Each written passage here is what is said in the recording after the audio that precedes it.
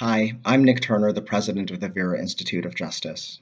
I'm making this video right now from Brooklyn, New York, and as everyone probably knows by now, New York is the epicenter of the US coronavirus crisis. We have to do everything that we can to protect our most vulnerable people. And some of the most vulnerable people right now are in jail and prison and detention centers where they are at extreme risk of infection from coronavirus and have no ability to protect themselves. For the last 60 years, Vera has worked with our advocacy partners and with government leaders to do what we could to provide a greater degree of justice and fairness in the criminal legal system and to end mass incarceration. Today, I'm doing something different. I'm speaking publicly to the government leaders who we work with and saying that now is the time to be bold and we have to take immediate action.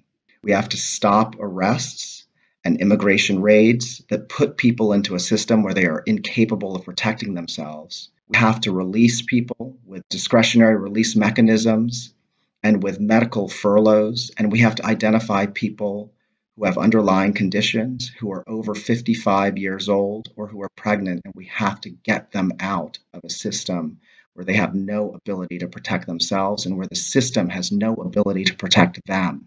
Right now, people are watching New York. We are a week ahead of where the rest of this country is, and we have to take bold action. We have to act now, and we have to act with humanity.